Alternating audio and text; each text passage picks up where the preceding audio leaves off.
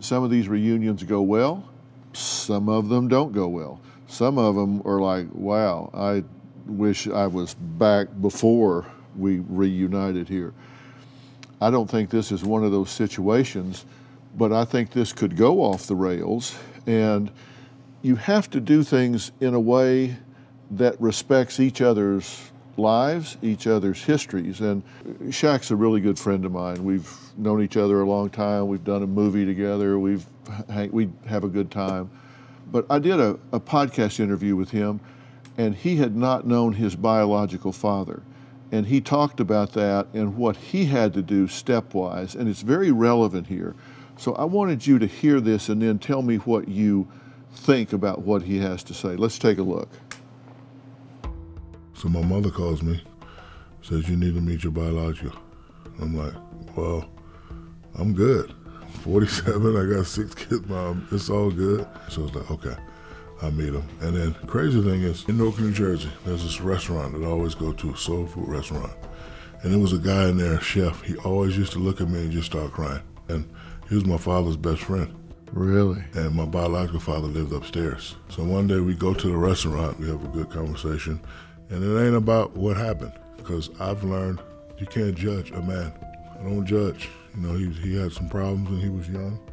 I don't judge him. I don't fault him. You know, my thing now is just that as long as we're both here, we just get to know each other. I don't ask him what happened. I know what happened, but I don't ask him. We don't talk about it. And I don't, hey man, how come you? I'm not the judge and the jury. My job is to just love him as much as I can now. Do you talk to him occasionally? Probably once every other week. Oh, really? Yeah, because he's sort of like me. He don't like to bother people. Just, you know, he'll call me, hey, what's up, man? What's happening? What you doing? So you get along when he's there? You talk about stuff? No, we don't talk about anything. Just eat, have a good time.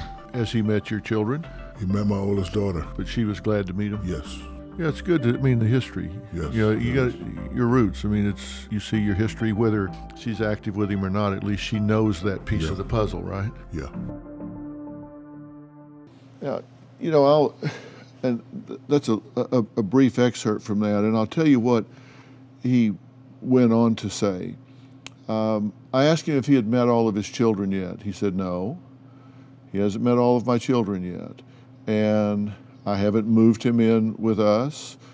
I haven't, integrated him fully into our lives, but I'm taking this a step at a time, because when adults meet, they have to build a relationship across time, and I'm respecting my family who have not known him, and I'm respecting his life because he has a pattern and friends, and so we're taking this a step at a time and making sure that neither of us disrespect, disrupt, or dishonor the lives and families that we have.